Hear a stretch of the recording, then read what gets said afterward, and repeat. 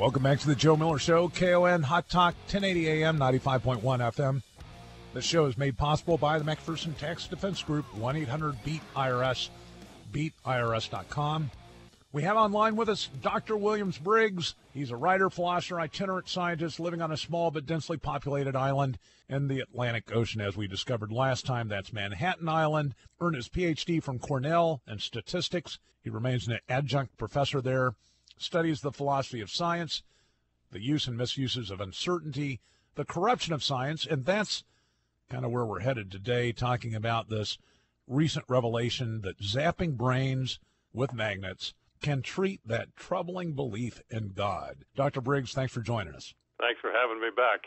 So, entertaining story. Magnets apparently can treat that disorder of believing in God, and incidentally, they treat another disorder. That's the claim, anyway. The claim is that a sufficiently powerful magnet aimed at the exact center of your brain, which is responsible for your belief in God and your attitude towards immigrants, can change those beliefs. Now, they probably don't tell you that it also screws up your ability to add 2 plus 2, right? They didn't test for that, and it probably doesn't even do that. It probably doesn't even do what they claim. That's part of the problem. It's a very complicated study. It's based on a handful of undergraduate students. They paid them each $25, only 38. They split them into two groups. One group got blasted by this magnet, and the other group got blasted too, but at a lower setting. And they asked them, do you believe in God? They asked them to rate on a numerical scale, do you believe in God? Do you believe in the devil? And they asked them to look at these essays that were ostensibly written by immigrants. One was written by an immigrant. It was a very pro-USA article. And the second was written by an immigrant, they said, and it was very anti-USA. And so people's ratings of this fellow who supposedly wrote this anti-USA article were somewhat negative. And that they turned into the idea that people are anti-immigrant. Hey, just out of curiosity, same scores for belief in devil as the belief in God. Did they slip equally, or did the study show? They only gave, no, they don't have that level of detail. They don't provide that kind of stuff because the only thing that they showed, first of all, there's this idea of pseudo-quantification. They have these hideously complex human emotions like people's belief in God, and they try to assign a numerical measure to that. And they also did the same thing for people's belief in devils. Now, the two sort of go hand in hand with Christianity, at least, and the majority of people in this country are Christian, or at least post-Christian. So it's very difficult to tease out what's happening. They only showed a small, very minor, fractional difference in the belief in God, but not the belief in the devil. So you could just as well say that this doesn't do anything to people's belief in demons and the devil. And it showed a very small change in attitudes towards immigrants. But that's not the thing. The real troubling aspect of this is why would they do such a study? Right. And there's two reasons, really. And the first is that academia is largely populated by progressives, leftists. Everybody knows this. It's not even a secret. And they're always wondering why people aren't like them. And so the second reason is there's become a huge industry in trying to explain the origins of religious belief.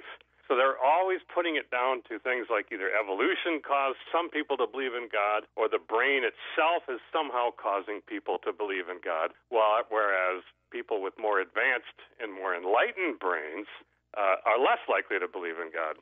Well, part of the troubling aspect of this is kind of the underlying concern that something like this could be used to treat disorders. There's this increasing undertone that I've seen a number of articles over the last several months implying or suggesting that those that, for example, hold traditional views on family have some sort of mental disorder. Homophobia, for example, having some sort of a component that is a psychological disturbance of sorts.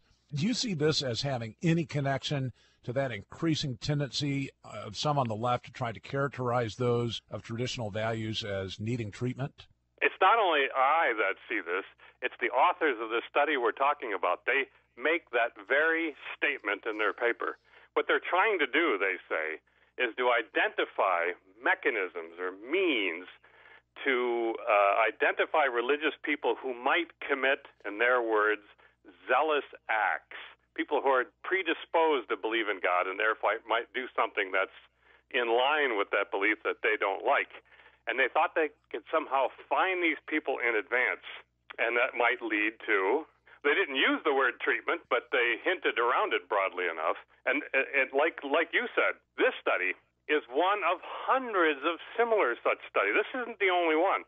There's many of them, and all of them seek to pathologize either standard traditional Christian beliefs, belief in God, or conservative beliefs. I mean, these studies come out at a rate of about once a month. It's troubling on so many different levels. Yet the efforts of those that are pushing back against traditionalists, it's aggressive on so many different levels. Professional licensing, of course, in the law, other areas, family, for example. Now, of course, with the whole transgendered push, I sit back and look at this and hear these criticisms that those with traditional views somehow are disturbed mentally. I mean, the whole of history then has been disturbed mentally, right? I mean, the vast majority of human recorded history has been traditionalist with respect to the family. But just now, we've suddenly discovered the problem, apparently. That's exactly it. It's not, there were societies, Soviet Russia, China, for instance, in which people were sent to re-education camps for holding positions that were more traditional. And has that not happened here, too? You're speaking of so-called gay marriage. And the judges in in the Baker case, the Bakers, rather, in Colorado, he ordered them to go to sensitivity training. He ordered the Bakers, he ordered the employees to go so that they would have a more enlightened view. You're not allowed to hold the Christian view, no matter what Justice Kennedy said in his strange opinion. You have to hold the view that these judges want you to hold. If not, they'll try to re-educate you. You're involved in science. You read this stuff more than the average person. I mentioned reading a few articles that suggested this move toward identifying people with traditional values as being disturbed psychologically. Give us kind of a feel for the rapidity of change. I mean, how you see this moving forward and at what pace? Oh, my, it's intensifying. Just today in this online magazine, I won't even point out the magazine. I don't even want people to look it up. But it's a very well-known, popular magazine. They had a long article talking about how being a Christian, I think it was an evangelical Christian, sort of makes one mentally ill. The demands that it causes, the changes that it makes in the brain. This stuff is increasingly common. And basically what they're doing is they're trying to sort of bring back eugenics even in a way, because they're identifying what they say are biological constituents for belief. Therefore, they're able to test for these biological constituents that might make one more altruistic or one might make one more open to sexual experimentation. You think I'm joking. Your readers might think I'm sort of being paranoid making this up, but no, this is exactly it.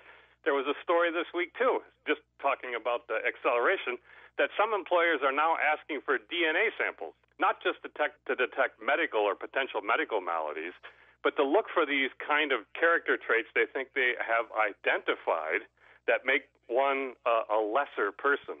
When you look at the U.S. Constitution, the American political experiment based upon this idea of free exercise, faith, God, I mean, they've got to separate all this stuff out in order for them to carry on their agenda of just no parameters on sexual acts or behavior, the whole transgendered crowd. I mean, they see their main opponent as being those of faith. And so obviously they're going to use any aggressive tactics they can to move forward that agenda. This is still minority opinion, though, right, in psychiatry and elsewhere? I'd say no. I don't think it's minority opinion anymore. That's frightening. Dr. William Briggs, I appreciate it. We'll get up your story with the podcast later today. Scientists claim zapping brains with magnets can treat belief in God and also anti-illegal alien attitudes. Interesting read. Thanks again, Dr. Briggs, for being with us. Thanks for having me again. Stay with us. We'll be right back after these messages.